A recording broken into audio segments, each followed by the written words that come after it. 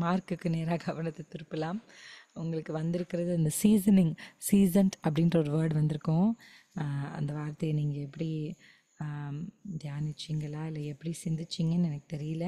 ஆனால் ஒரு பவர்ஃபுல்லான ஒரு வேர்டை இன்றைக்கி நம்ம கற்றுக்கொள்ள போகிறோம். மார்க் 9ஆம் அதிகாரம். Welcome sister. மார்க் 9ஆம் அதிகாரம் கடைசி 2 வசனங்களை நம்ம இப்போ வாசிக்க போகிறோம். Mark chapter 9 verse 49 and 50. 49, 50 இந்த 2 வசனங்களையும் நம்ம இப்போ வாசிக்க போகிறோம். என் கூட சேர்ந்து நீங்கள் பைபிள் வச்சு கண்டிப்பாக என் கூட சேர்ந்து வாசிங்க. எந்த பலியும் உப்பினால் உப்பிடப்படுவது போல எந்த மனுஷனும் அக்கினியினால் உப்பிடப்படுவான். உப்பு நல்லது தான். உப்பு சாரமற்று போனால் அதற்கு எதினால் சாரம் உண்டாக்குவீர்கள். உங்களுக்குள்ளே உப்புடையவர்களாயும் இருங்கள், ஒருவரோடொருவர் சமாதானம் உள்ளவர்களாயும் இருங்கள் என்றார். ஹல்லேலூயா. கர்த்தர் இந்த முந்தைய வசனங்களை நம்ம வாசிக்கும் பொழுது, கண்ணுனால பாவம் செய்தா உன் கண்ணை பிடுங்கி போடு, உன் கைகள்னால பாவம் செய்தா உன் கைகளை தரித்து போடு, உன் கால்கள்னால பாவம் செய்தா உன் கால்களை நீ தரித்து போடு, ஏன்னா நீ நரகத்துக்கு போகிறத விட நீ ஒரு குருடனா, ஒரு முடவனா, ஒரு கை இல்லாதவனா நீ பரலோகத்துக்கு வரலாம், ஜீவனுக்குள்ள வரலாம் அப்படின்னு ஆண்டவர் சில காரியங்களை சொல்லிக்கிட்டே வரார். அப்போ இங்கே வரும்பொழுது ஒரு முக்கியமான வார்த்தை. இந்த வார்த்தையை நான் தற்செயலாக தான் வேதத்தில் வாசித்தேன். நான் வாசித்ததுக்கப்புறம் இந்த வார்த்தை என்னை தூங்கவே விடலை. என்ன இது அப்படின்னு ரொம்ப அதிகமாக இந்த வசனத்துக்கு நேராக நான் கேள்வி எழுப்பும் பொழுது கர்த்தர் ஒரு அற்புதமான வார்த்தையை விளக்கி காண்பித்தார். ஹல்லேலூயா. இன்னைக்கு இந்த வார்த்தையில் நம்ம என்ன பார்க்குறோம் அப்படின்னா, இங்கிலீஷில் வாசிக்கும் போது எந்த மனுஷனும் அக்கினியினால் உப்பு எந்த பலியும், வேத புத்தகத்தில் லேவியராம புத்தகத்தில் கர்த்தருக்கு செலுத்துகிற எந்த பலியிலும் உப்பு குறையாது இருக்கணும்னு ஆண்டவர்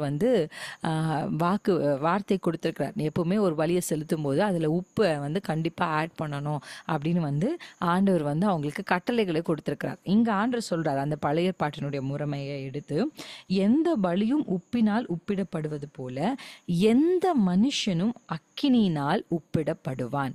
இந்த உப்பிடப்படுவான், everyone will be salted with fire அப்படின்னு இருந்துச்சு. நிறைய டிரான்ஸ்லேஷனில் இது salted with fireன்னு இருக்கு. ஒரே ஒரு டிரான்ஸ்லேஷனில் மட்டும்தான் seasoned with fire அப்படின்னு இருந்துச்சு. மற்ற ஒரு டிரான்ஸ்லேஷனில் பியூரிஃபைடு வித் ஃபயர் அப்படின்னு இருந்துச்சு. அதாவது சால்டட், பியூரிஃபைட், சீசன்ட். ஸோ சால்ட்டடுன்னு சொன்னால் ரொம்ப காமனாக இருக்கும், அதனால நான் சீசன்ட் வேர்டு யூஸ் பண்ணேன் இன்னைக்கு டைட்டிலுக்கு. ஸோ எப்படி எந்த மனுஷனும், இப்போ ஒரு நம்ம எல்லாருக்கும் தெரியும், நீங்கள் தான் பூமிக்கு உப்பாக இருக்கிறீங்க, நீங்கள் தான் வெளிச்சமாக இருக்கிறீங்க. அது எப்படி உப்பாக இருக்கிறது, எப்படி வெளிச்சமாக இருக்கிறது அப்படின்னு நீங்கள் யோசித்து பார்த்துருக்குறீங்களா? என்னைக்காது எவ்வளோ ஒரு பெரிய 5 ஸ்டார் ரெஸ்டாரண்ட்டில் கூட காஸ்ட்லியான நிறைய இன்க்ரீடியன்ஸை போட்டு பயங்கரமாக ஒரு வாயில் நுழையாத, இன்றைக்கி நிறைய டிஷ்ஷஸ் இருக்குல்ல, ஆமாம், அப்படி வாயில் நுழையாத ஒரு காம்ப்ளிகேட்டான ஒரு எப்படி சொல்கிறது லைட்டான ஒரு டிஷ்ஷை ப்ரிப்பேர் பண்ணுறாங்கன்னு வச்சுக்கலாம்.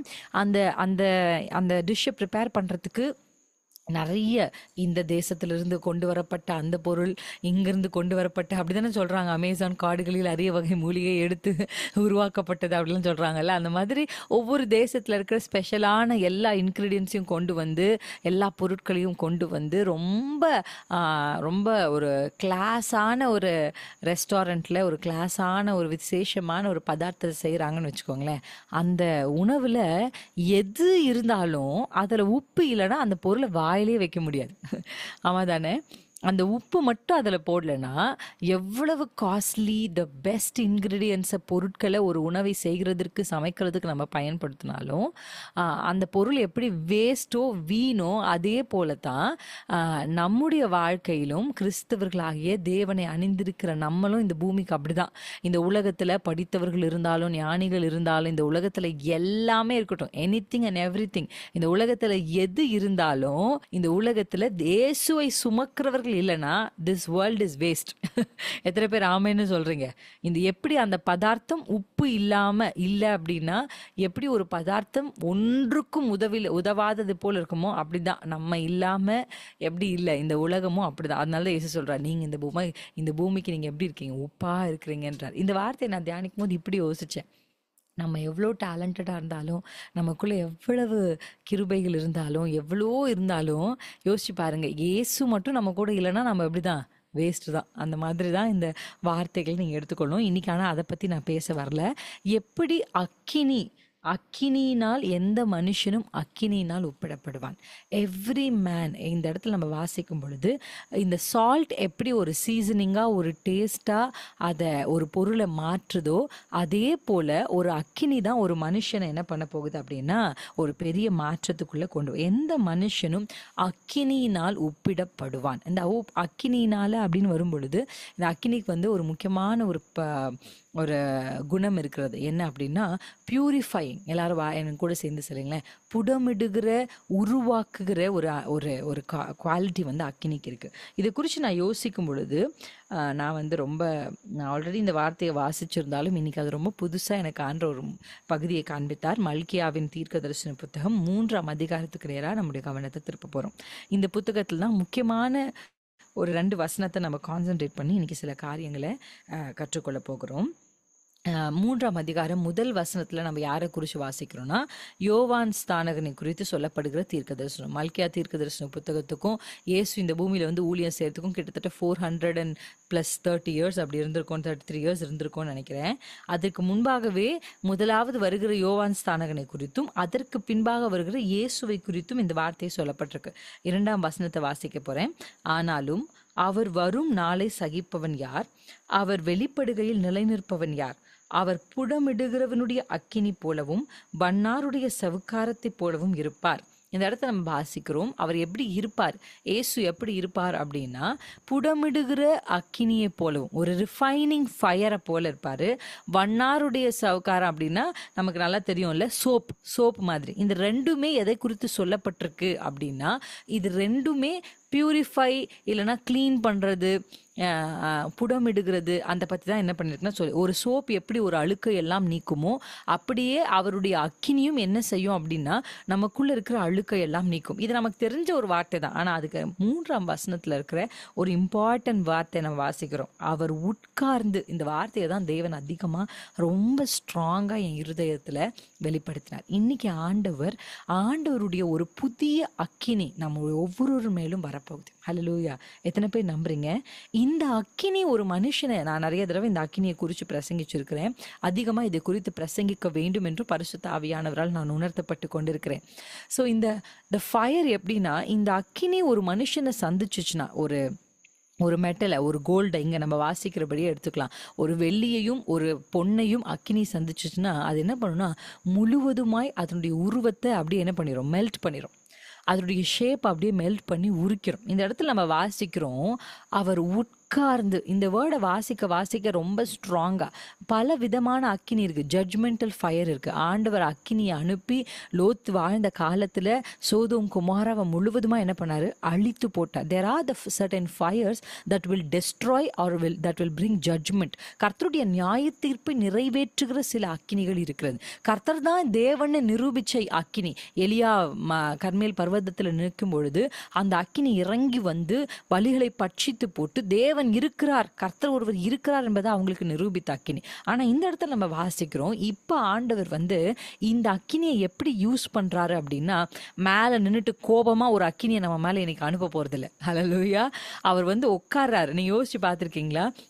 உட்கார்ற பொசிஷன் நீங்க ஜஸ்ட் இமேஜின் பண்ணுங்க. அப்படியே தேவன் உட்கார்ந்து அப்படின்னும் போது ரொம்ப கேர்ஃபுல்லா எவ்வளவு அக்கினியை இவர்கள் மேலே அனுப்பணும், அதில் இருக்கிற இம்ப்யூரிட்டிஸ், அதில் இருக்கிற குறைவுகளை, அதில் இருக்கிற அழுக்குகளை எப்படி நீக்கணும் அப்படின்றத ஆண்டவர் எப்படி செய்வார். இந்த ஃபயர், த ரிஃபைனிங் ஃபயர்ன்றது எப்படின்னா, refining fire is not to destroy you. ஹல்லேலூயா. எத்தனை பேர் ஆமேன்னு சொல்வீங்க? இந்த புடமிடுகிற அக்கினி என்பது நம்மை அழிப்பதற்காக அல்ல, நம்மை உருவாக்குவதற்காக கர்த்தர் அனுப்புகிறது. அல்லேலூயா. இந்த அக்கினியை கர்த்தர் சரியான அளவில் பக்கத்தில் நீங்கள் யோசிச்சு பாருங்கள். உங்கள் பக்கத்தில் ஆண்டவர் வந்து நம்ம மேலே ஒரு அக்கினியை செலுத்துகிறார். இந்த அக்கினியை கர்த்தர் நம்ம மேலே செலுத்தும் பொழுது இது நம்மளை அழிக்கிறதுக்காகவோ இல்லை நம்மளை அவமானப்படுத்துறதுக்காகவோ இல்லை நம்மளை என்ன பண்ணுறது, நம்ம எல்லாருக்குமே தெரியும் அந்த வசனம். ஏசாயா தீர்க்க தரிசன புத்தகத்தில் இப்போ 48ஆம் அதிகாரம் 10ஆம் வசனத்தை வாசித்து அதுக்கப்புறம் இந்த பகுதிக்கு நம்ம வரலாம். Isaiah chapter 48:10. இதோ உன்னை புடமிட்டேன், ஆனாலும் வெள்ளியை போல் அல்ல, உபத்திரவத்தின் குகையிலே உன்னை தெரிந்து கொண்டேன். ஹல்லேலூயா. எப்பவுமே ஆண்டவர் ஒரு மனுஷனை ரிஃபைன் பண்ணணும் அப்படின்னு நினைச்சார்னா அந்த ரிஃபைன்மெண்ட், அந்த புடமிடுகிற ப்ராசஸை கர்த்தர் எப்படி செய்வார்னா அஃப்ளிக்ஷன் வழியாகத்தான் அதை செய்கிறார். அதுதான் வேதத்தில் எப்படி இருக்குன்னா உபத்திரவத்தின் வழியாக. உங்கள் வாழ்க்கையில் உபத்திரவங்கள் போராட்டங்களை நீங்கள் சந்தித்து கொண்டிருந்தா நீங்கள் ஒரு விஷயத்தை நல்லா தெரிஞ்சுக்கணும். இந்த போராட்டமும் இந்த உபத்திரவமும் இந்த அக்கினியும் உங்களை அழிப்பதற்காக தேவன் உங்கள் மேலே செலுத்துகிறது இல்லை, இது உங்களை உருவாக்குகிறதற்காக உங்கள் மேலே செலுத்தப்படுகிறது. அல்லேலூயா. ரெண்டாவது, நீங்கள் ஒரு விஷயத்தை நல்லா புரிஞ்சுக்கணும். ஆண்டவர் எங்கேயோ தூரத்திலிருந்து இந்த உபத்திரவத்தை உங்களுக்கு அனுப்பல, உங்க பக்கத்துல அவர் கையில தான் நீங்க இருக்கிறீங்க என்பதை நீங்க உணர்ந்து கொள்ளணும். அல்லேலூயா. எந்த உபத்திரவங்களின் வழியாக, எனி கைண்ட் ஆஃப் அஃப்ளிக்ஷன்ஸ், போராட்டங்கள் வழியா நீங்க சந்தித்திருந்தாலும் ஆண்டவர் ரொம்ப கேர்ஃபுல்லா, கர்த்தருடைய வேதம் சொல்லுகிறதுல ஒருவனுடைய திராணிக்கு மேலாக கர்த்தர் அவரை சோதிக்க மாட்டார். ஆமென். எத்தனை பேர் ஆமென்னு சொல்றீங்க? உங்க திராணிக்கு மேல கர்த்தர் சோதிக்க மாட்டார்னா இந்த வெள்ளிக்கு எவ்வளவு அக்கினியை அனுப்பினா இது உருகும் அப்படின்றது கர்த்தருக்கு தெரியும். அதிகப்படியான அக்கினி, அதிகப்படியான அஃப்ளிக்ஷன்ஸ், போராட்டங்களை கர்த்தர் உங்களுக்கு அனுமதிக்க மாட்டார். அல்லேலூயா. எந்த உபத்திரவங்களும் எந்த பாடுகளும் உங்கள் வாழ்க்கையில ஒருவேளை what ever you are going through, you have to understand அதற்கு கர்த்தர் ஒரு அளவை வச்சிருக்கிறாரு. அவர் உங்க பக்கத்துல உட்கார்ந்து அவருடைய கைகளில் தான் நீங்க இருக்கிறீங்க. ஆமீன். நான் ஏன் சிஸ்டர் எனக்கு நான் ஏன் மாறணும் அப்படின்னு சொன்னா, நிறைய பேருடைய வாழ்க்கையில நம்ம எல்லாருக்கும் இருக்கிற ஒரு பெரிய கொஸ்டின் என்னன்னா, ஏன் அவங்களுக்கு அப்படி இல்லை, ஏன் நமக்கு மட்டும் அப்படின்னா, ஆண்டவர் நம்மளை தான் உருவாக்கணும்னு நினைக்கிறார். ஹல்லேலூயா. ஆமேன்.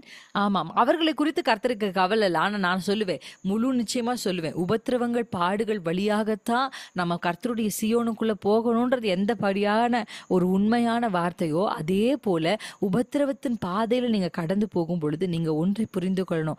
கர்த்தர் உட்கார்ந்து, எப்படின்னா எப்படி சொல்கிறது, ஒரு குழந்தைய நம்ம எப்படி ஹேண்டில் பண்ணுவோம், உட்கார்ந்து ரொம்ப கேர்ஃபுல்லாக. இப்போ யோசித்து பார்க்கும்போது இந்த வார்த்தையை நான் சொல்லும்போது, அவர் உட்கார்ந்து அப்படின்னும் போது ஒரு டெண்டரான ஒரு பேபியை நம்ம எப்படி சொல்றது, இப்போ ஒரு பெரிய வளர்ந்த பிள்ளைய ஒரு குளிப்பாட்டணும்னா என்ன பண்ணுவோம், அப்படின்னு நின்று தண்ணியை ஊற்றி அதை போட்டு அப்படி சொல்லிடுவோம்.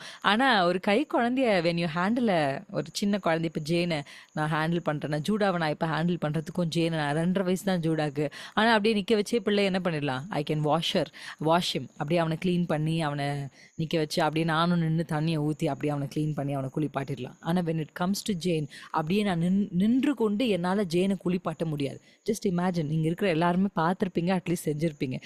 மோஸ்ட்லி மதர்ஸ் இருக்கிறீங்க, யோசிச்சு பாருங்க, you will not do that. ஏன் அப்படின்னா அந்த பிள்ளைக்கு என்ன, ஷீ இஸ் வெரி டெண்டர், சின்ன குழந்தை. உங்களுடைய உபத்திரவத்தின் வழியாகவும் கர்த்தர் உங்களை எப்படி ஹேண்டில் பண்ணிட்டு இருக்கிறாருன்னா லைக் அ பேபி. ஆமேன். ஆண்டு ஏதோ தூரத்தில் நின்று அப்படியெல்லாம் இல்லாமல் அவர் உட்கார்ந்து அவர் புடமிடுகிறாராம். ஹல்லேலூயா. இந்த உட்கார்ந்து அவர் செய்கிறார். He is taking with so much of care, ரொம்ப அதிகப்படியான கேரோட. நீங்கள் ஒருவேளை உபத்திரவத்து வழியாக கடந்து போகிறீங்கன்னா நீங்கள் ஒன்று புரிந்து கொள்ளணும், கர்த்தர் என் மேலே அப்படின்னா அந்த கண்கள் எப்படி பதிந்திருக்கும்ல, ஒரு புடமிடுகிற ஒரு மனுஷன் அந்த வெள்ளியும் அக்கினியும் புடமிடும் பொழுது அவனுடைய கண்கள் முழுவதும் எப்படி அந்த வெள்ளியின் மேலேயும் அந்த பொண்ணின் மேலேயும் இருக்குமோ அப்படிதான் உங்கள் கர்த்தருடைய கண்கள் உங்கள் மேலே பதிக்கப்பட்டிருக்கிறது. எத்தனை பேர் நம்புறீங்க? கர்த்தர் என்னை ரொம்ப கேர்ஃபுல்லாக, ரொம்ப ஜென்டிலாக அவர் உட்கார்ந்து, ஹல்லேலூயா, என்னால் தாங்கக்கூடிய அளவிற்கு, என்னால் பொறுக்கக்கூடிய அளவிற்கு ஒரு அக்கினி என்ன பண்ணுறாரு, என் மேலே செலுத்துகிறார். ஹல்லேலூயா. நம்ம குழந்தைய குளிக்க வைக்கும் போது என்ன பண்ணுவோம், சூடு தண்ணி தான் ஊற்றுவோம். ஆனால் என்ன பண்ணுவோம், வில் செக், இது பொறுக்கும் போது இது ஊற்றுனா பிள்ளை தாங்குமா அப்படின்னு எப்படி அறிந்து அந்த பிள்ளையின் மேலே அந்த தண்ணீரை ஊற்றுவோமோ, அதே போல் உங்களுடைய திராணிக்கு மேலாக கர்த்தர் உங்களை சோதிப்பது இல்லை. அல்லேலூயா. கைகளை உயர்த்தி சொல்லுங்க, என் திராணிக்கு மேலாக கர்த்தர் என்ன சோதிக்கல, நான் புடமிடப்பட்ட பின்பு பொன்னாக விளங்குவேன். ஆண்டருக்கு ஒரு பெரிய ஆசை இருக்கு, உங்களை பொன்னாக விளங்க செய்யணும். இன்றைக்கு பொன்னாய் விளங்குகிற யாராகிலும் ஒருத்தரை பார்த்து இவங்க மட்டும் எப்படி இப்படி இருக்காங்கன்னு நீங்க யோசிச்சீங்கன்னா, கர்த்தர் அவங்கள பயங்கரமா ரிஃபைன் பண்ணியிருக்கிறாரு. ஹல்லேலூயா. அந்த ப்ராசஸ்க்கு அப்புறமா தான், அந்த புடமிடுதலுக்கு அப்புறமாக தான் கர்த்தர் அவர்களை கொண்டு வந்து இன்றைக்கு விளங்க பண்ணுகிறார். இன்றைக்கு நம்ம ஜெபிக்கும் போதே ஒரு வார்த்தையை சொல்லி ஜெபிச்சோம், ஆண்டவரே என்னோடு நீர் இருக்கிறீர் என்பதை நான் மட்டும் தெரிந்து கொள்ளக்கூடாது, என் சத்துருக்களுக்கு விளங்க பண்ணுங்க. என் கூட சேர்ந்து சொல்லுங்க, என்னை பகைத்தவருக்கு விளங்க பண்ணுங்க, என்னை விட்டு போனவர்களுக்கு விளங்க பண்ணுங்க. அப்படி நீங்க பொன்னாக விளங்கணும் அப்படின்னா அவருடைய கைக்கு நீங்க போய் ஆகணும். ஹல்லேலூயா. எப்பொழுதுமே நான் ஒரு வார்த்தையை சொல்றேன், this word is very important. நீங்க மறக்க கூடாத ஒரு வார்த்தை. அக்கினி இறங்கி வரணும்னா, அக்கினினால் நிறைய பெனிஃபிட்ஸ் இருக்கு. அக்கினி ஒரு மனுஷனை டிரான்ஸ்ஃபார்ம் பண்ணும், அக்கினி ஒரு மனுஷனை பியூரிஃபை பண்ணும், இந்த மாதிரி நிறைய பெனிஃபிட்ஸ் ஒரு அக்கினியில் இருக்கு.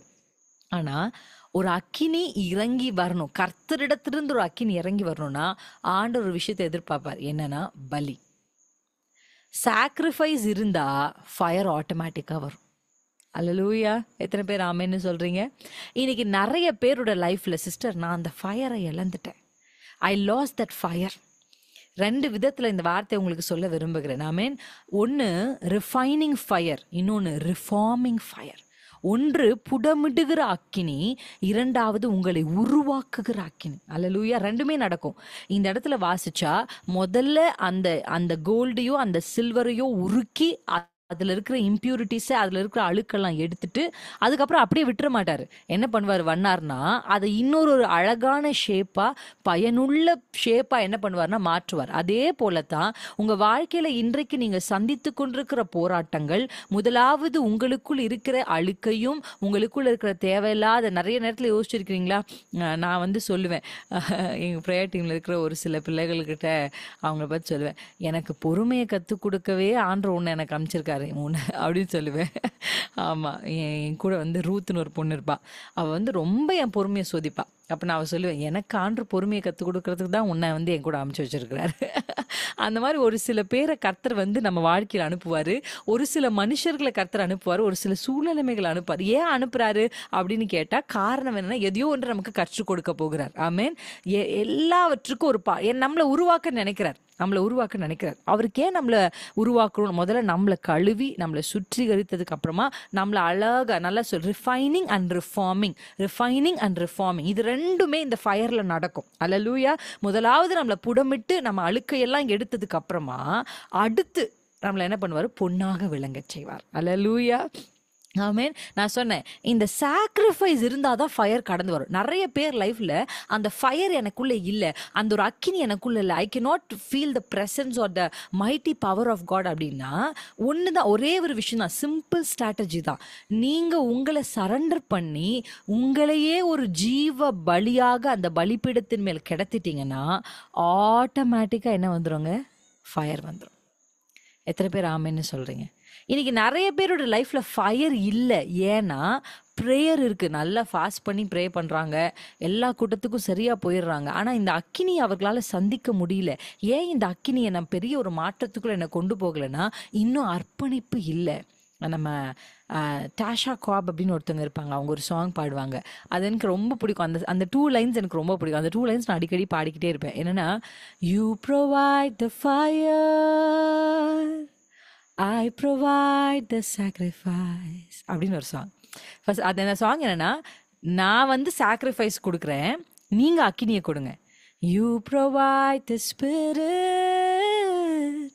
I will open up inside, fill me up Lord. அந்த சாங் மேபி யூடியூப்ல கூட இருக்கும், இல்லை இதில் ஸ்பாட்டிஃபைல இருக்கணும். ஆங்கில பாடல்கள் விரும்புகிறவங்க கண்டிப்பாக நீங்கள் கேட்கலாம். அந்த பாட்டை ரொம்ப பவர்ஃபுல்லாக இருக்கும் அந்த சாங். அந்த பாட்டு வெறும் இத்தனை லைன்ஸ் மட்டும்தான், அதையே திருப்பி திருப்பி திருப்பி திருப்பி பாடுவாங்க. And that's a very powerful song. அப்படின்னா கர்த்தருடைய அக்கினி என்னை நிரப்பி என்னை முதல்ல சுத்திகரித்து, ஒரு துணினால் நீங்கள் யோசிச்சு பாருங்கள், சுத்திகரிப்பில் நிறைய விதங்கள் இருக்குது. தண்ணீரினால சுத்திகரிக்கப்படலாம், சில பாவங்கள் தண்ணீரினால சுத்திகரிக்கப்படும். இந்த இடத்துல 2 விதமாக பார்க்குறோம். நம்ம மல்கியா புத்தகத்தில் 3ஆம் அதிகாரத்தில் வண்ணாருடைய சோப்பை வச்சு சில விதமான கரைகளை என்ன பண்ணிடலாம்? சுத்திகரிக்கலாம். ஆனா ஒரு சில கரைகள்ல சோப்பு போகாது. எத்தனை பேருக்கு தெரியும்? வாஷ் பண்ணீங்கன்னா தெரியும். இன்னைக்கு கூட I was just washing clothes. அப்போ நான் வாஷ் பண்ணும்போது ஒயிட் ட்ரெஸ் வாஷ் பண்ணிட்டு இருந்தேன். அப்போ நான் வாஷ் பண்ணும்போது ஒரு சில கரைகள் அப்படியே நார்மலாக சோப் போட்டால் போயிடும். ஆனால் ஒரு சில கரைக்கு நம்ம ஸ்பெசிஃபிக்காக அது என்னன்னு பேர் மறந்துட்டேன், ஒரு ஆசிட் மாதிரி ஒன்று இருக்கும், அதை எடுத்து அது மேலே ஊற்றி அதை அப்படியே தேய்ச்சா என்ன பண்ணோம் அப்படின்னா அந்த ஸ்ட்ராங் ஸ்டபன் கரை போகும். ஆனால் அதை ஊற்றி கூட சில ஸ்டபன் கரை, ஏன்னா நாங்கள் நிறைய ஒயிட் ட்ரெஸ் போகிறதுனால சில ஸ்டபன் கரைகள் போகவே போகாது. அவ்வளோதான், அந்த ட்ரெஸ் அவ்வளோதான். இப்போ இந்த மாதிரி சில கேட்டகரிஸ் இருக்குது. சில கிரியைகள், நமக்குள்ளே இருக்கிற சில கிரியைகள் இப்படி இந்த சோப்புலே அந்த இடத்துல நம்ம வாசிச்ச 2 பகுதி, 2 விதமான பியூரிஃபிகேஷனை அங்கே நம்ம வாசிக்கிறோம். ஒன்று அக்கினி, இன்னொரு வந்து சவுக்காரம். ஒரு சில வந்து வேனிஷ். ஒரு சிலது வந்து சவுக்காரத்தினால, சவுக்காரம்னா சோப்புனால போயிடும். ஆனால் ஒரு சிலதெல்லாம் சோப்புக்கு ஒர்க் அவுட் ஆகாது. அப்போ அந்த இடத்துல என்ன ஆகுதுன்னா அது ஃபயர். அல்லேலூயா. தங்கமும் வெள்ளிகள் நீங்கள் சொல்லுங்கள், நீங்கள் ஏதோ சாதாரணமான முதல்ல நம்ம ஒரு அழுக்கு வஸ்திரத்தை போட்டிருப்போம்ல. யோசுவா என்கிற ஒரு ஆசாரியன் இருக்கிறார். அந்த ஆசாரியன் வந்து அழுக்கு வஸ்திரத்தை போட்டு ஆண்டவருக்கு முன்னாடி நிற்கிறார். அந்த அழுக்கு வஸ்திரத்தை அவர் போட்டு நிற்கும் பொழுது அவர் பக்கத்தில் நின்று பிசாசு குற்றம் சாட்டி கொண்டே இருக்கிறான். இப்போ இப்படிதான் நம்ம பாவம் என்கிற அழுக்கு வஸ்திரத்தை போட்டு நிற்கும் பொழுது கர்த்தர் நமக்கு ஒரு புதிய வெண் வஸ்திரத்தை, ரட்சிப்பின் வஸ்திரத்தை நமக்கு கொடுத்தார். ஆனால் ஈவன் ஆஃப்டர் கெட்டிங் சால்வேட்டட் நமக்குள்ள இன்னும் நிறைய கிரியைகள் என்ன பண்ண வேண்டியதா இருக்கு? ரிஃபைன் பண்ண வேண்டியதா இருக்கு. இப்படிப்பட்ட ரிஃபைனிங் ப்ராசஸ்க்குள்ள கொண்டு போறதுக்காக தான் கர்த்தர் ஒரு அக்கினியை இன்றைக்கு அனுப்ப போகிறார். எத்தனை பேர் ஆமைன்னு நீங்க ரிசீவ் பண்றீங்க? இந்த அக்கினி மட்டும் உங்களை சந்திச்சதுன்னா முதல்ல உங்களுக்குள்ள இருக்கிற தேவையில்லாத கிரியைகள் அதை அகற்றி ஒரு புதிய உருவத்தை உங்களுக்கு கொடுக்கும். ஆமேன். இந்த உருவத்தை பார்க்குறவங்க எல்லாருமே நிச்சயமா ஆச்சரியப்படுவாங்க. ஆமா, கர்த்தரா உனக்குள்ள இவ்வளோ ஒரு மாற்றம். சொல்லுங்க, எனக்குள்ள மாற்றம், என்னை சுற்றி என்னை பார்க்க something internal changes and external changes. Hallelujah. Certain changes. இப்போ நீங்கள் முதல்ல பார்த்தீங்கன்னா, முதல்ல அந்த அக்கினி மோசையை சந்தித்த பொழுது முதல்ல அவருடைய மென்டாலிட்டி மாறிச்சு. நான் ஆடு மேய்க்கிறதுக்காக மட்டும் பறக்கலை, என்னை கர்த்தர் வந்து ஒரு பெரிய ரட்சகனாய் அழைத்திருக்கிறார். அந்த ஃபர்ஸ்ட் இன்டர்னல் சேஞ்சஸ். இந்த இன்டர்னல் ரிஃபைனிங் நடந்ததுக்கு அப்புறமா அவரை கொண்டு போய் பார்வோனுக்கு முன்னாடி நிறுத்தி அவர் மூலமா எக்ஸ்டர்னலான ஒண்டர்ஸ், அல்லேலூயா, வெளிப்படையான அற்புதங்களை செய்து மோசேவோடு தேவன் இருக்கிறார் என்பதை கர்த்தர் எப்படி நிரூபிச்சாரோ, ஒரு ஆடு மேய்க்கிற மேய்ப்பனை உருவாக்கி புடமிட்டு அங்க கொண்டு போய் ஒரு பெரிய ரட்சகனாய் கர்த்தர் எப்படி நிறுத்தினாரோ, இயேசுவின் நாமத்துல இன்றைக்கு உங்களின் மேல கர்த்தர் அவர் உங்க பக்கத்துல உட்கார்ந்து ஒரு சின்ன பிள்ளைய ஹேண்டில் பண்றது போல உங்களுக்கு ஒரு அக்கினி, உங்க மேல ஒரு அக்கினியை செலுத்த போகிறார். இந்த அக்கினி உங்களை அழிப்பதற்காக வந்த அக்கினி அல்ல. இது உங்களை உருவாக்கி, உங்களை உருமாற்றி, மனுஷருக்கு முன்பாக உங்களை தரம் உள்ளவர்களா, ஒரு தங்கத்தை போல மின்னுகிறவர்களாய், பிரகாசிக்கிறவர்களாய் நிறுத்துவதற்காக கர்த்தர் உங்கள் மேல் செலுத்துகிற அக்கினி. அல்லேலூயா. ஆண்டவர்கிட்ட when you pray ஆஃபன் நம்ம ஜெபிக்கணும். ஆண்டவரே என்னை கழுவுங்க, என்னை சுத்திகரிங்க. அப்படி கழுவுங்க சுத்திகரிங்கன்னு சொல்லும் போது இந்த 2 விதமான சுத்திகரிப்பையும் நீங்கள் ஆண்டவர்கிட்ட என்ன பண்ணணும்? சொல்லணும். ஒன்று சவுக்காரத்தினால் ஏற்படுகிற சுத்திகரிப்பு. அது வந்து தண்ணீருக்கு, சில விஷயங்கள் தண்ணீரால் சுத்திகரிக்கப்படும். ஆனால் ஒரு சில விஷயத்தை நீங்கள் தண்ணீரால் சுத்திகரிக்க முடியாது. அண்ட் தட் கைண்ட் ஆஃப் அதையெல்லாம் எப்படி சுத்திகரிக்கணும் அப்படின்னா ஃபயர்னால. அல்லேலூயா. நம்ம லைஃப்பை கர்த்தர் இப்போ சீசனிங் பண்ண போகிறோம். எத்தனை பேர் ஆமேன்னு சொல்கிறீங்க? ஒரு சீசனிங். உங்கள் லைஃப் சாரமற்ற இருக்குன்னா, என் லைஃப் எப்படி தெரியுமா சிஸ்டர் போயிட்டு இருக்கு? அப்படியே ஏதோ வாழணும்னு நான் வாழ்ந்துட்டு இருக்கேன். எத்தனை பேர் அப்படி சொல்றீங்க? ஏதோ வாழணும், காலையில போறேன், எதையோ ஒன்று செஞ்சுட்டு இருக்கேன், ஆனா என்ன செய்யறேன்னு எனக்கும் தெரியல, என்னை சுற்றி இருக்கிறவங்களுக்கு தெரியல. ஆமா, அப்படி ஒரு வாழ்க்கை உங்களுக்கு ஒரு அப்படின்னா ஒரு டேஸ்ட்லெஸ் லைஃப் அப்படி நீங்க ஒருவேளை வாழ்ந்துட்டு இருக்கிறீங்கன்னா, ஐ எம் டெல்லிங் யூ, இன்னைக்கு கர்த்தர் உங்களை ஒரு டேஸ்டியான ஒரு வாழ்க்கையை வாழ வைக்க போறாரு. அல்லேலூயா. இந்த அக்கினியை சந்திச்சதுக்கு அப்புறமா என்ன இந்த ஆட்டுக்கு பின்னாடியே சூ சூ சூன்னு இதை துரத்திக்கிட்டே இந்த பிள்ளைங்களுக்கு பின்னாடியே ஓடிக்கிட்டு இருக்கேன், இவருக்கு பின்னாடியே ஓடிட்டு இருக்கேன், அப்படிதான் மோசே ஓடிட்டு இருந்தார். But when the fire met Moses, அதுக்கப்புறம் மோசே வந்து என்ன பண்ணல, ஒரு ஆர்டினரி லைஃப்ல ஒரு எக்ஸ்ட்ராடினரி லைஃப். அல்லேலூயா. அவருடைய அந்த அந்த அந்த ஒரு சேஞ்ச் ஓவர் பார்த்துருக்கீங்களா? மோசஸோட சேஞ்ச் ஓவர், அந்த ஃபயர் அவர் சந்தித்ததுக்கு அப்புறமா, இயேசுவின் நாமத்தில் நான் விசுவாசிக்கிறேன், நீங்கள் ஏதோ ஒன்றுக்கு பின்பாக ஒரு டேஸ்டே இல்லாத, ஒரு சுவாரஸ்யமே இல்லாத, ஒரு பவரே இல்லாத, ஒரு ஃபயர் இல்லாத ஒரு லைஃப் ஒரு வேளை நீங்கள் வாழ்ந்துட்டு இருக்கிறீங்கன்னா, ஆண்டவர் இன்றைக்கு அடிமையின் மூலமாய் உங்களுக்கு நினைப்பூட்டி சொல்ல வேண்டும் என்று விரும்புகிற வார்த்தை, இந்த ராத்திரி ஆண்டவர் உங்களை சீசன் பண்ணுறாரு. அல்லேலூயா. சீசனிங் பண்ணுறாரு. உங்களை அப்படியே உப்பிடுகிறது போல, ஒரு பதார்த்தம் எப்படி உப்பு போட்ட உடனே அதை சாப்பிடுகிறதற்கு ஏதுவாய் ஒரு பிரயோஜனம் உள்ளதாய் மாறுதோ, அதே போல இன்றைக்கு கர்த்தருடைய அக்கினி உங்களை பிரயோஜனம் உள்ளவர்களாய், பயன் உள்ளவர்களாய், ருசி உள்ளவர்களாய் உங்க வாழ்க்கையை மாற்ற போகுது. என்ன ஒரு வாழ்க்கை இதெல்லாம், ஒரு வாழ்க்கை அப்படின்னு கேள்வி கேட்கிற நிறைய சகோதரிகள் இன்றைக்கு இணைந்து இருக்கிறீங்க. இப்படியே என்னுடைய வாழ்க்கை போயிருமா, ஒரு டேஸ்ட்லெஸ்ஸா, ஒரு சுவையில்லாத ஒரு வாழ்க்கையை நான் வாழ்ந்து விட்டு மறித்திருவேனோன்னு ஒருவேளை நீங்க பயத்தில் இருந்தா, இன்றைக்கு கர்த்தருடைய அக்கினி, God is going to season you. ஹல்லேலூயா. அப்படி ஒரு சீசனிங் உங்க மேல, அந்த அக்கினி அப்படியே உங்க மேல ஆண்டவர் இன்றைக்கு போடும் பொழுது, இதன் மூலமாக ஒரு பெரிய ரிஃபைனிங் அண்ட் ரிஃபார்மேஷன், ஒரு பெரிய ஒரு பெரிய புடமிடுதல், அப்புறம் உருவாக்குதல். உங்களை கர்த்தர் உருவாக்கி நிறுத்த போறார். அப்படி நீங்க நிற்கும் பொழுது ஹல்லேலூயா, மனுஷர்கள் உங்களுக்கு மட்டும் இல்லை, உங்களுடைய குடும்பத்துக்கு நீங்க ஒரு டேஸ்டியான ஒரு பர்சன், ஆமென், இந்த சமுதாயத்துக்கு ஒரு ருசியுள்ள ஒரு ஸ்திரீயாக நீங்க மாற போறீங்க. எத்தனை பேர் நம்புறீங்க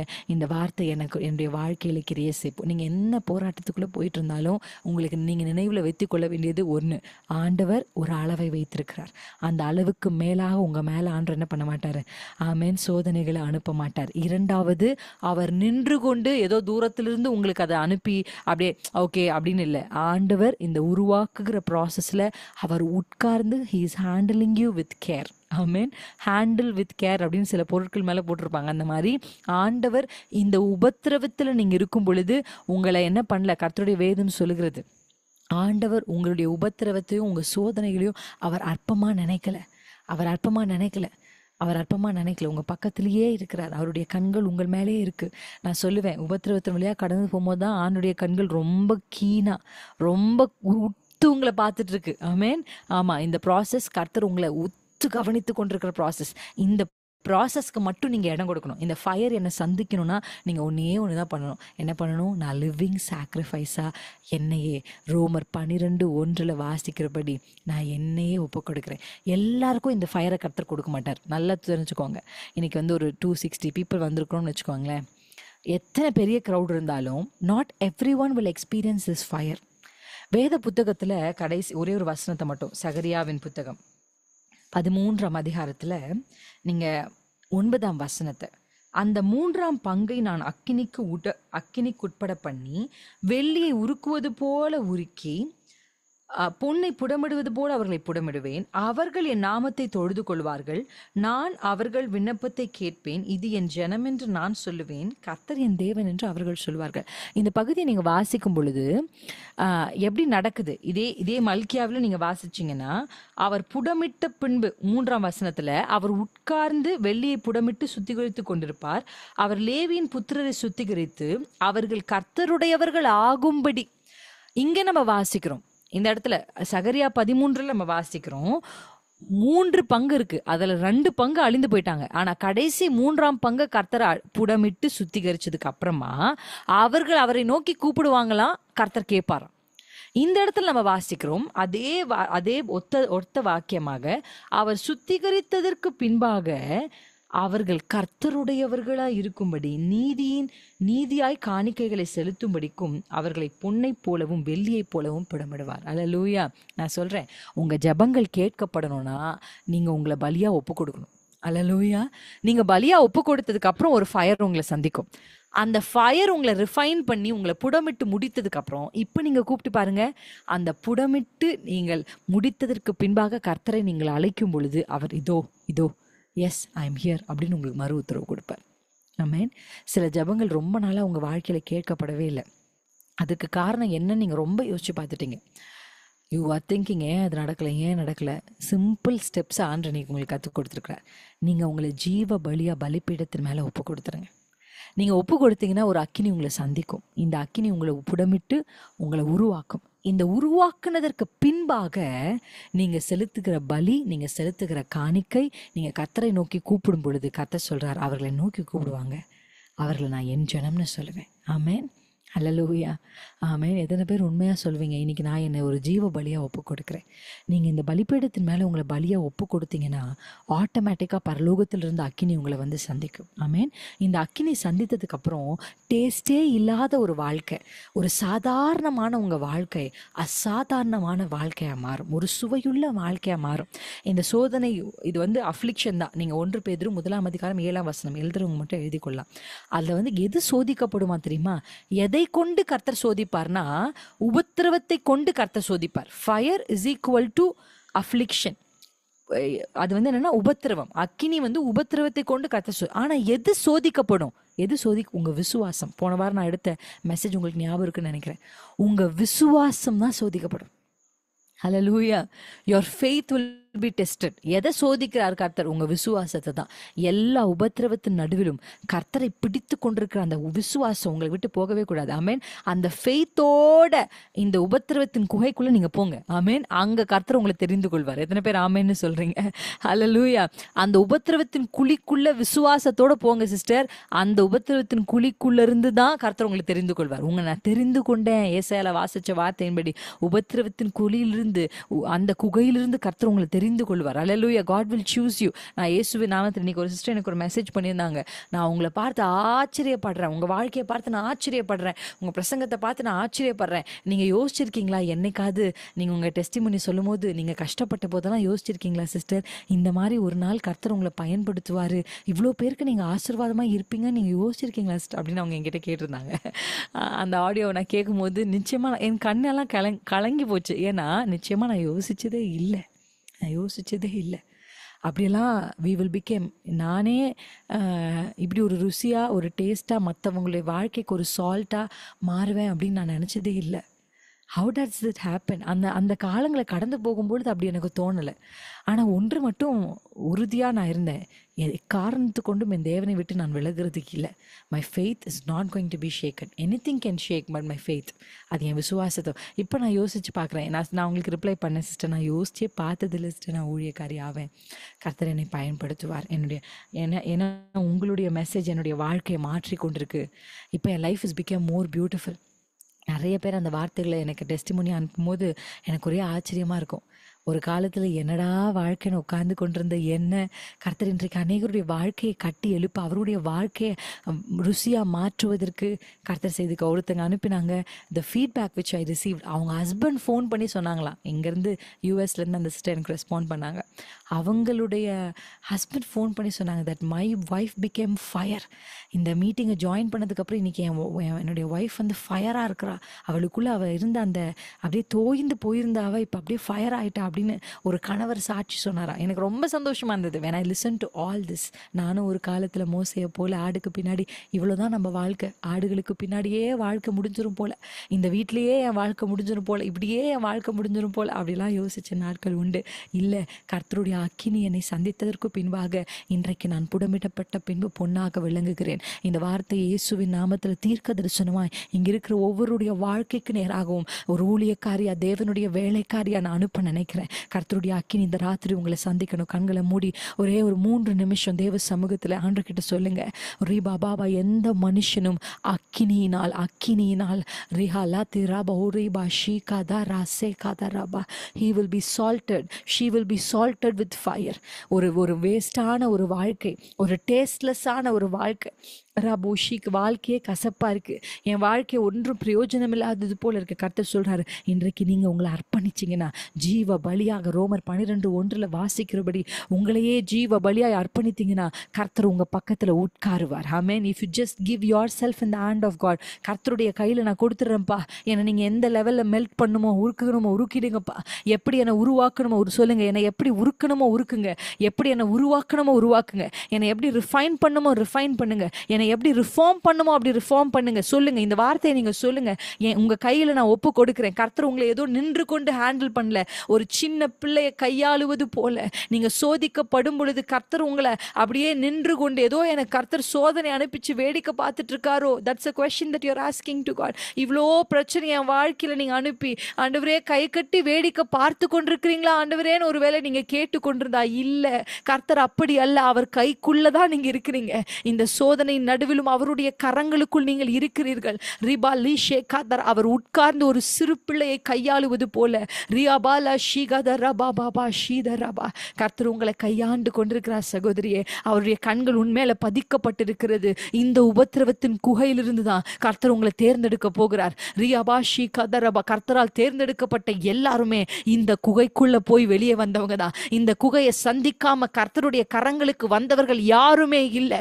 கர்த்தருடைய கைக்கு நான் போகணும், என் வாழ்க்கை ஒரு அக்கினியா இருக்கணும், my life should be powerful, my life should be effective, my life should be tasty அப்படின்னு நீங்க நினைச்சீங்கன்னா இந்த அஃப்ளிக்ஷன்ஸ் உங்கள் வாழ்க்கையில் கர்த்தர் அனுமதித்த இந்த உபத்திரவமும் போராட்டமும் உங்களை உருக்கி உங்களை உருவாக்கி ஒரு பிரயோஜனமுள்ள பாத்திரமாகி நிறுத்த போகிற. சொல்லுங்க, அப்பா நான் விட்டு கொடுக்கிறேன், என்னை ஜீவ பலியாக இன்றைக்கு இந்த பலிபீடத்தின் மேலே அர்ப்பணிக்கிறேன். அந்த பாடல் சொல்லுகிறபடி ஐ ஆம் providing me as a sacrifice. ஒரு அக்கினி உன்னை சந்திக்குது சகோதரியே. ஒரு சில பேர் அதை உணர்ந்து கொண்டிருக்கிறீங்க. ஒரு new fire, a new fire. This fire is not to destroy you. This fire is not to destroy you. உங்களை அழிப்பதற்கல்ல, உங்களை உருவாக்குகிற ஒரு அக்கினி உங்களை சந்தித்து கொண்டிருக்கிறது.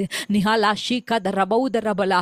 வண்ணாருடைய சவுக்காரத்தில் அழுக்கெல்லாம் நீக்கப்படாத சில அழுக்குகள், சில கரைகள் உண்டு சகோதரியே. மஹலா தோஷிபே, சில குணங்கள் உண்டு சகோதரியே. உனக்குள்ள அந்த குணங்கள் உண்டு. அதை மாற்ற, அந்த கேரக்டரை மாற்ற, அந்த சுபாவத்தை மாற்றி உன்னை கர்த்தருக்கு ஏற்ற பாத்திரமாக இயேசுவை போலவே மாற்றுவதற்காக தான் கர்த்தர் இந்த அக்கினியை அனுப்பி இருக்கிறார். ரகா லாதா ரீபா லீபா தரௌ சேகா தரபா ரிஹல்லி ஷேகா தரபா தரந்த சேகா துரபா. சில ஜென்ம சுபாவங்கள் உங்களுக்குள்ள மாற்றுவதற்காக கர்த்தர் இன்றைக்கு அந்த அக்கினியை அனுப்பி கொண்டிருக்கிறார். இந்த ஃபயர் உங்களை சந்தித்ததுக்கு அப்புறம் அந்த சுபாவம் உங்களுக்குள்ள இருக்க போகிறது இல்லை. இயேசுவை போல ஒரு மனுஷன் நீங்க மாற போறீங்க. You are going to think like Jesus. You are going to talk like Jesus. You are going to behave and react like Jesus. இயேசுவை போல பேச, இயேசுவை போல சிந்திக்க கர்த்தர் உங்களை இந்த வேலையில தாரா மாஷி காத ரபா. 2 கைகளை உயர்த்தி சொல்லுங்க, அப்பா உங்க கரங்களை நான் என்ன கொடுக்கிறேன். என்னை சீசன் பண்ணுங்கன்னு சொல்லுங்க. என்னை சீசன் பண்ணுங்க. ஒரு உப்பில்லாத பதார்த்தத்தை போல உங்க வாழ்க்கை இருக்கும்னா இன்னைக்கு கர்த்தர் அந்த அக்கினி என்பது உப்பை போல அப்படியே உங்க மேல தூவுறார் ஆண்டவர். அல்லாபாஷி கதரபாலாசே. அந்த fire is coming down, not to consume you but to refine you. Fire, கர்த்தர் அப்படியே அந்த ஃபயரை ஸ்ப்ரிங்கிள் பண்றாரு. அக்கினி துகள்கள் உங்கள் மேல் அப்படியே வந்து விழுகிறது. நிஹாத்து சேகா துரா ஹப்பு தானா ஷீகா தேசே பல்லாதுனே. ரிசீவ் பண்ணுங்க. அந்த அக்கினி துகள்கள் போல you are getting salted, you are getting seasoned, you are getting purified. Mahato ஷேக்கம் Jose போத. இந்த வாரம் முழுசும் உங்களை கர்த்தர் பியூரிஃபை பண்ண போறாரு. இந்த ஃபயருக்காக மட்டும்தான் நீங்க ஜெபிக்க போறீங்க. இந்த வாரம் முழுவதும் you can only pray for this fire. இந்த ஃபயரை நீங்க ரிசீவ் பண்ணதுக்கு அப்புறம் அப்பான்னு கூப்பிட்டா அப்பா உடனே பதில் கொடுப்பார். ரீபா ராபா ஷீகதன 3ஆம் பங்குல மீதி இருக்கிற அந்த 3ஆம் பங்கின் மேல என்னுடைய அக்கினியை நான் அனுப்புவேன். ரபாலா, உங்களை பொன்னாக விளங்க செய்கிற காலம் வந்துருச்சு சகோதரி. உங்களுக்குள்ள கர்த்தர் செய்ய போகிற மாற்றம் வெளியில் இருக்கிற எல்லாரும் பார்க்கும்படி கர்த்தர் சில கிரியைகளை செய்ய போகிறார். நிஹாத்தா செஹலதரபா மாமா. முதல்ல அந்த அக்கினி மோசைக்குள்ள ஒரு மாற்றத்தை கொடுத்தது. அதற்கு பின்பாக மோசையின் மூலமாக கர்த்தர் அநேக வெளியரங்கமான கிரியைகளை செய்த. God is going to do some outstanding miracles and wonders through you. உங்க வழியா சில அற்புதங்களை அடையாளங்களையும் உங்க வாழ்க்கையில கர்த்தர் செய்ய போகிறார். இந்த அக்கினி உங்களை சந்தித்ததற்கு பின்பாக நிஹாலா ஷீ என்ன சொல்லுங்க, ஆண்டவரே என்னை உருக்குங்க, என்னை உருவாக்குங்க. God refine me and reform me. God refine me and reform me. என்னை உருவாக்குங்கப்பா, என்னை உருவாக்குங்க. நீங்க விரும்பாத ஒரு ஷேப்ல நான் இருக்கிறேன், நீங்க விரும்பாத ஒரு விதத்துல நான் இருக்கிறேன், நீங்க விரும்பாத சில கிரியைகள் எனக்குள்ள இருக்கு, நீங்க விரும்பாத சில வார்த்தைகள் நான் பேசிட்டு இருக்கேன். முதல்ல அதை உருக்குங்கப்பா, உருக்குங்க ஆண்டவரே. என்னுடைய உருவத்தை ராபா லீஷக பிரின்சின்ற உருவம் அழியட்டும், இயேசுன்ற உருவம் உருவாகட்டும். மாகா ஷீகா தரபா. பிரின்சி சுயம் ஒளியட்டும். சொல்லி ஜெபம் பண்ணுங்க, உங்க பேரை சொல்லி ஜெபம் பண்ணுங்க சிஸ்டர். ஒரு ஃபயர் வந்து கொண்டிருக்கு சகோதரியே. சொல்லுங்க ஷாபா ஷீகா தரபா. பிரின்சி என்கிற உருவத்தை உருக்கி இயேசு என்கிற உருவத்தை கர்த்தர் உருவாக்க விரும்புகிறார் சகோதரியே. ரிபாலா ஷீகா தரௌலி திரி சேகா தரபா நிஹல்லி ஷேகா தரௌபலா சேகா தரபா. உருக்குங்க ஆண்டவரே, உருக்குங்கப்பா, என்னை ரிஃபைன் பண்ணுங்க ஆண்டவரே. லெட் எவ்ரி குவாலிட்டி பிரின்சின்ற ஜென்ம சுபாவங்க சொல்லி ஜெபம் பண்ணுங்க. உங்க பேரை சொல்லி ஜெபம் பண்ணுங்க. நிஹல்லா ஷீகா தரபௌ சஹந்தரபா. உங்க பேரை சொல்லி ஜெபம் பண்ணுங்க. என் உருவம் அழியட்டும்பா, என் சுபாவம் அழியட்டும்பா, நான் அழியட்டும்பா, என் சுயம் உருக்கப்படட்டும். You will be there. ஆனா உருகி உருவாவீங்க. ரீகாபா ஷீகா தரபா லபா. அழிக்கிறது இல்லை, உருக்குறது. ரபா, there's a difference between it. melting and destroying, there's a difference. கர்த்தர் உங்களை முதல்ல உருக்குவாருங்க. அந்த அக்கினி முதல்ல உங்களை உருக்கும். முதல்ல உங்களுக்குள்ள இருக்கிற தேவையில்லாதவர்களை உருக்கினதற்கு பின்பாக after refining you, God will reform you. சொல்லுங்கப்பா, உமக்கேற்ற பாத்திரமா உம்மை போலவே என்னை உருவாக்குங்கப்பா. Let people see Jesus through me. என் கணவர் இயேசுவை என் மூலமா பார்க்கட்டும், என் பிள்ளைகள் இயேசுவை என் மூலமா பார்க்கட்டும், இந்த சமுதாயம் இயேசுவை என் மூலமா பார்க்கட்டும். உம்மை போலவே அரபாஷி பிரின்சி உருகி இயேசுவாய் உருவாக்கப்படுவாளாக. சொல்லுங்க இந்த வார்த்தையை, உங்க பேரை சொல்லி சொல்லுங்க. Xhaka தராபா தராபா ஷேகா தராபா. Let Princy refined and Jesus B reformed. ரீ கபோசி கத ரபோச த ரூலி ஷேகாபா. இமேஜின் ஒரு கேண்டில் அப்படியே அந்த கேண்டில் உருக்கி எந்த ஷேப்புக்கு ஊத்துனாலும் மறுபடியும் அந்த கேண்டில் எப்படி வேற ஒரு ஃபார்மேஷன் எடுக்குமோ அப்படிதான் இன்றைக்கு கர்த்தருடைய அக்கினி உங்கள் மேல வந்து கொண்டிருக்கிறது. மாலா கூதஹாதா ஷேகதே நாசே கதரபா. உங்களுக்கு ஒரு உருவம் இருக்கு, உங்களுக்கு ஒரு குணம் இருக்கு, உங்களுக்கு ஒரு சுபாவம் இருக்கு. கர்த்தருடைய அக்கினி அப்படியே அந்த கேண்டில் உருக்குற மாதிரி இன்றைக்கு உங்கள் மேல அந்த கேண்டில் உருகுது. ஹல்லேலூயா. அது உருகி இப்ப கர்த்தர் ஒரு புதிய மோல்டு மேல, ஜீசஸ் என்கிற மோல்டுல ஒரு கேண்டில் எப்படி உருக்கின கேண்டில் ஊத்துனா அப்படியே அந்த ஜீசஸ் போல மாறணும். அப்படியே கைகளை உயர்த்தி, change me, make me like Jesus, just like Jesus. ரபா பாபா ஷிகதரபா. இயேசுவை போலவே இயேசுன்ற மோல்டில் என்னை ஊற்ற நான் ஒப்பு கொடுக்குறேன்ப்பா. என்னை உருக்கி ஊற்றி விடுங்கப்பா, என்னை உருக்கி ஊற்றி விடுங்கப்பா. உங்கள் கைகளில் நான் ஒப்பு கொடுக்குறேன். இயேசு கிறிஸ்துவின் நாமத்தில் ஜெபிக்கிறோம் எங்கள் ஜீவனுள்ள நல்ல பரலோக பிதாவே. ஆமேன் ஆமேன். ஹல்லேலூயா ஹல்லேலூயா. கர்த்தர் உங்களை ஆசீர்வதிப்பார். This prayer is so mighty, so powerful. நான் இன்னைக்கு நைட்டு போய் ஜெபிக்க போகிறேன். This is the point that I'm going to pray. Amen. ஆமாம், நீங்களும் நைட்டு ஜெபிங்க. கர்த்தர் உங்களோடு இருக்கிறார். ஹல்லேலூயா. ரொம்ப ஒரு பவர்ஃபுல்லான ஒரு ஜெபம் இது, பவர்ஃபுல்லான ப்ரேயர். எந்த மனுஷனும் எந்த பலியும் உப்பினால் சாரமிடுவது போல எந்த மனுஷனும் அக்கினினால் சாரமிடப்படுவான். ஹல்லேலூயா. You will be salted, you will be seasoned. ஆமேன். இந்த அக்கினி உங்களை உருவாக்க போகுது. ஒப்பு கொடுங்க. கர்த்தர் உங்களோடு இருப்பாராக. தொடர்ந்து தேவன் உங்களை நடத்துவார். கர்த்தர் உங்களை ஆசீர்வதிப்பார். உங்களுடைய நேரத்துக்காக நன்றி. என்னை இந்த ஒவ்வொரு மேலும் கர்த்தருடைய கரம் நீட்டப்படட்டும். ஹல்லேலூயா. தொடர்ந்து நீங்கள் இதை ப்ரே பண்ணுங்கள். எனக்கு I just wanted to continue but we don't have time. But தொடர்ந்து நீங்கள் இந்த வசனங்களை தியானிங்க. நான் உங்களுக்கு காண்பித்த ஒவ்வொரு பகுதிகளையும், சகரியா, மல்கியா, ரோமர் 12:1, மார்க்கு எல்லாவற்றையும் 9:49-50 இது எல்லாவற்றையும் I want you to remember and pray. Amen.